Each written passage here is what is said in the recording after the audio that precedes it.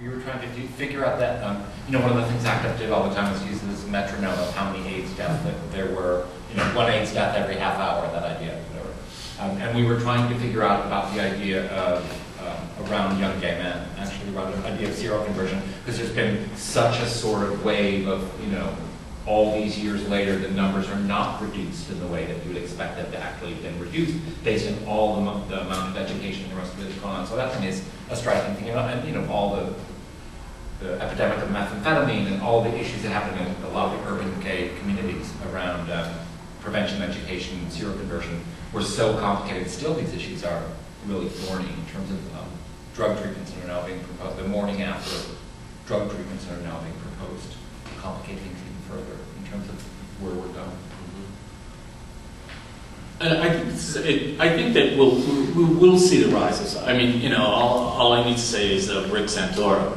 I mean, that is, you know, that will certainly generate generate a response. It won't be March. We'll be back. We'll be back. Being free. So, and actually, what I find fascinating is now the opportunities arise. I mean, it really is a different time in terms of the technology. I mean, we did, you know, this work with mechanicals. You know. They don't know. I know. I know. Electricity. You know, like setting every letter down by hand, okay, and measuring it so that each one has the correct space. This is all the stuff we did by hand. You know, sort of it's you know, if you will, sort of it's a buggy as opposed to, you know, a hybrid car now. So I think that if anything, it's a great time to be able to produce that kind of work and disseminate it, because now we have, you know, before we did work that was very limited. If you walked in front of the poster, you saw it. If you didn't, you know, you didn't.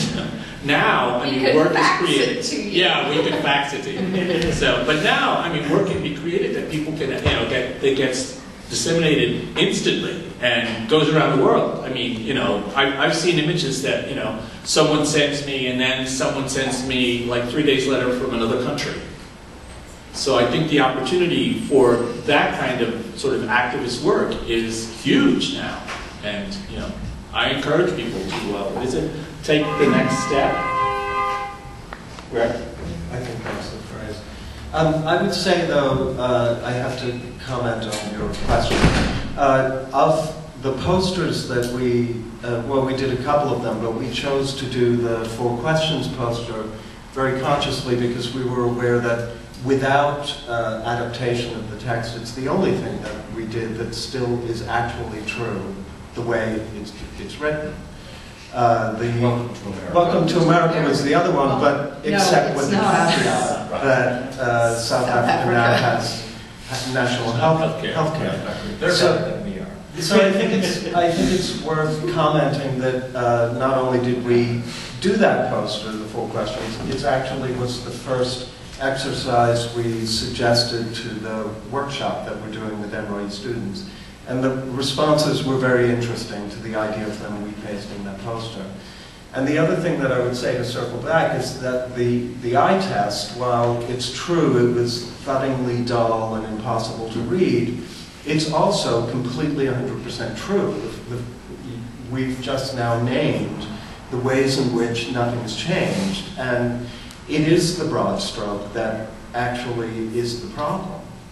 And we're positioned constantly to think that things are being taken care of or things are going to be okay. We fall into that trap. It's a human thing, it's a personal thing, but it's also institutionally set up so that we will begin to think, well, you know, the medical community is doing everything they can, or the pharmaceutical companies, they're not really in it just for profit, and everything's going to be okay. And look, here's something that seems like a cure, so let's start having unsafe sex again.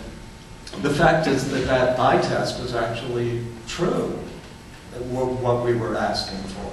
Impossible, but true. And that the things in that poster are the things that activists for generations, for decades in America have been fighting against.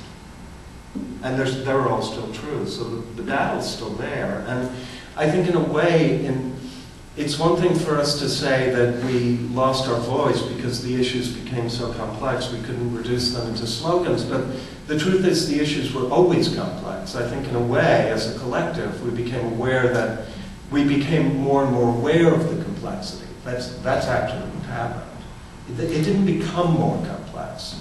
We became aware of the complexity and couldn't figure out how to say it.